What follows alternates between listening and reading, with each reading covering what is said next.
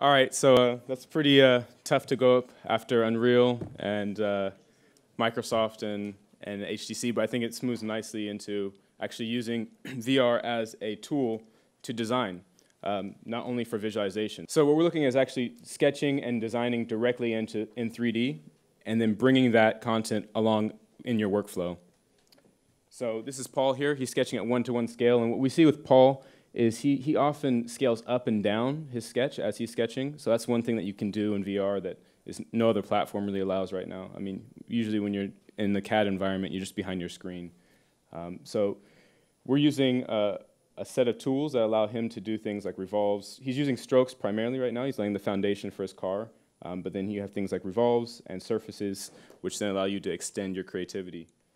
So I'll just move on from there. So we're a cross-platform design tool, and we're really focused on bringing that human touch into the 3D design experience. So a lot less of mouse clicking and keyboard shortcuts, and a lot more of actually gestural-based input. We're working across the iPad Pro and touch devices, as well as VR devices, and we're starting to do some development into the AR space. If we have some time, I'll show you a quick video. We're also looking at 3D printing and some of the emerging technologies and giving people access to these technologies. So it all starts with a sketch. That goes from anything from Leonardo da Vinci, excuse me for this, with trying to express an idea, taking multiple views, all the way to present day automotive design and product design. So it's really about understanding the proportions and scales, and you need to end up doing at least 3 or 4 sketches to really get an idea and translate that to the rest of the team. This is your platform, your desk.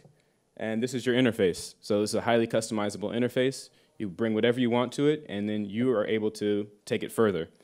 But when you want to go into 3D, which a lot of automotive, industrial design, pretty much all of these professions require you to go into 3D at some point before you go to production. This is now your hardware, right?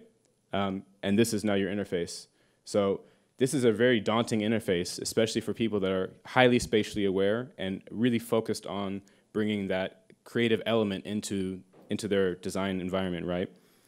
And this is how we collaborate in that space. This is how we discuss in that space. We sit behind a screen, we point at things, hey, move your mouse, click it here and there. So it's really kind of a clash. These devices seem quite promising, bring that human touch through a stylus and through a touch screen. Looks quite promising as well. However, there's still this huge hurdle.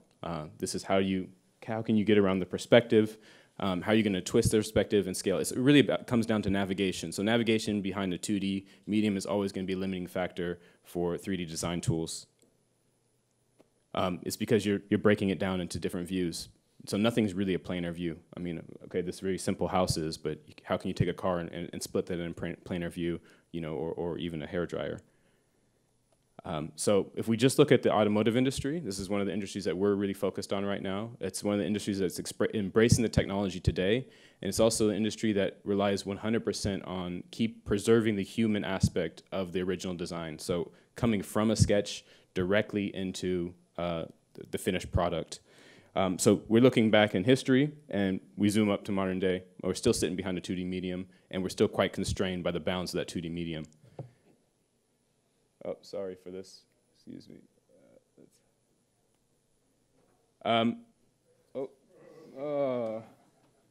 It couldn't go any better, right?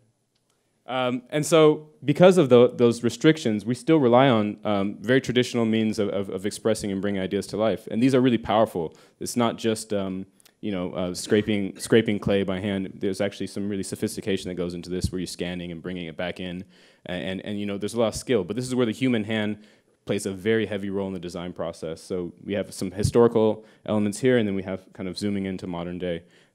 Really similar process, but what it allows you to do is get a really good idea of that one-to-one perspective.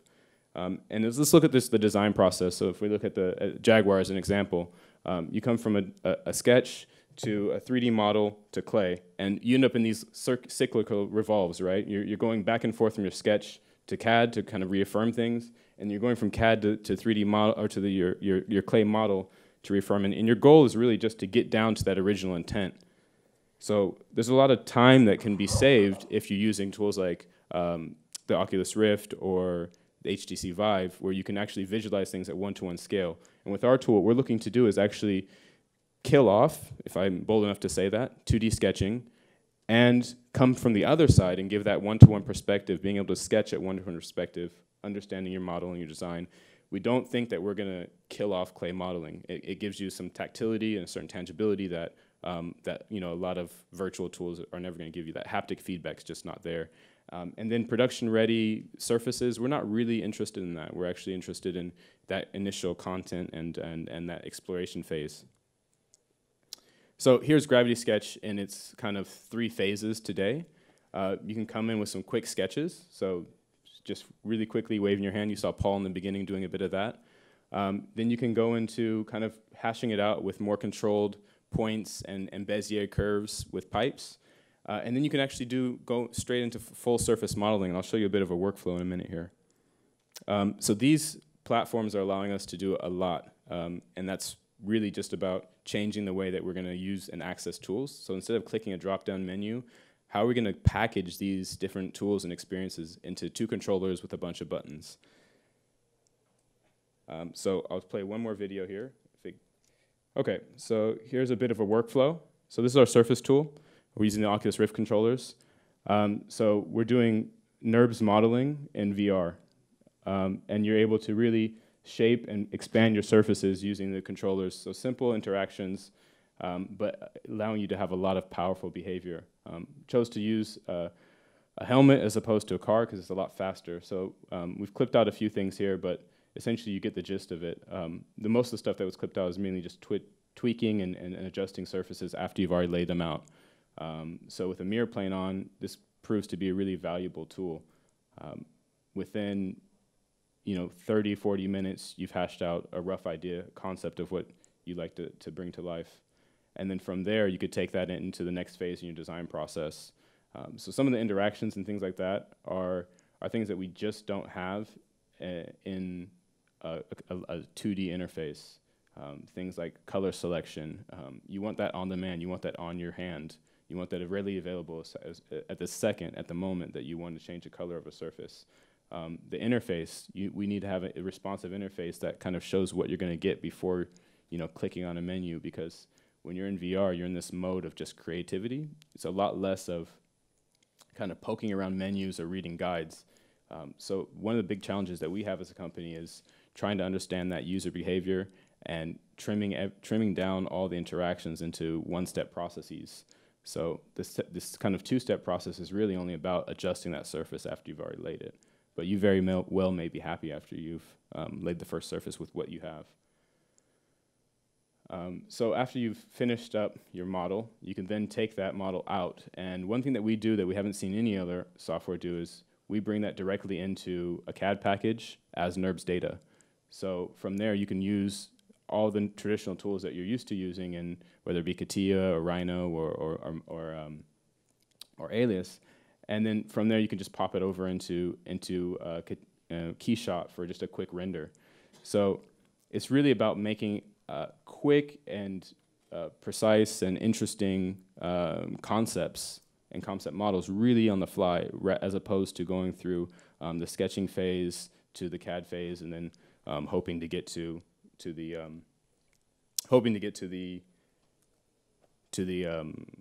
excuse me.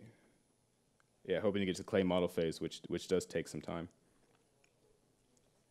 So the 3 things that we're really powerful of, and some things are indicative of just having VR or AR technologies, is 3D strokes and surfaces. So, not trying to approximate with your mouse and navigation or to create a 3D stroke. You actually just create this 3D stroke with your hand. Same with the surfaces. Unlimited views. So you don't have to sketch 6 or 7 views of this car. You sketch one view. You could view it in unlimited amounts and actually throw you guys in a different environment, in a different space, right? So you can view it from your perspective. Someone can view it from my perspective. And then working at any scale. So that's something that no 2D screen is ever going to offer you. This is a model that was created in Gravity Sketch. This took 2 hours, so start to finish. He did interior and exterior 2 hours. And that's a NURBS-based model. Took that into Keyshot and rendered it out on the fly. So really 2.5 hours of work, and you have something that is presentable quality. A few others from our beta community. So this is a guy, he's actually taking his sketches into Photoshop and then he's doing some touch-up in Photoshop, kind of actually taking the 3D back into a 2D medium. So it's quite interesting. That workflow is really interesting for us. This is him again, looking at bringing that from Gravity Sketch into Photoshop and then continuing to do some touch-up work in there. And this is one of our kind of flagship beta testers. He's been using the tool since we launched, and this is actually a 6-hour sketch, so not as impressive, but quite impressive in the sense of, he was able to create this kind of picturesque scene in Gravity Sketch without ever touching a CAD package, so going straight from Gravity Sketch, key shot to Photoshop. And this scales across other industries. So a lot of other industries still depend on that human hand and that human input, and they use traditional means to express that. There's a tactility in these means, but there's also time and efficiency that can be saved using more immersive tools. Architecture is one of the ones that we want to go after in the future. However, when you look at architecture studios, they work so much differently. So the vehicle design studio, you can kind of approximate the kind of design workflow. In architecture studio, you don't know if they're going to start with a crumpled piece of paper, a sketch, or a really elaborate, beautiful model. So we're kind of taking baby steps in this space, but we have some interesting context, and we're talking with some interesting people. And so we've actually seen some of our beta users actually start to explore. This is a home remodeling of one of our beta users. So he brought in 2D images into Gravity Sketch, scaled them, and then he was able to lay the 3D content in the addition of this house that he's looking to build. So we're really happy about seeing users that actually are exploring the spaces that we have this kind of inclination to go forward and go after. This is a quote that was from an article that was written about us earlier in 2016. And I think it really speaks true to our message. As these immersive technologies begin to take off, the idea that you need tools like Photoshop for 3D is actually super relevant, super prevalent. And so many of us here, we know how to use 3D CAD tools, but think about your children or your parents. These are going to be skills that are going to be needed, and what we're going to try to do as a company is really make these experiences as intuitive as possible. And so I have one last video to show you if it works. I know I'm having some technical challenges, but we're looking at the future of what hand tracking is going to allow us to do, and that's going to actually scale from VR directly into AR.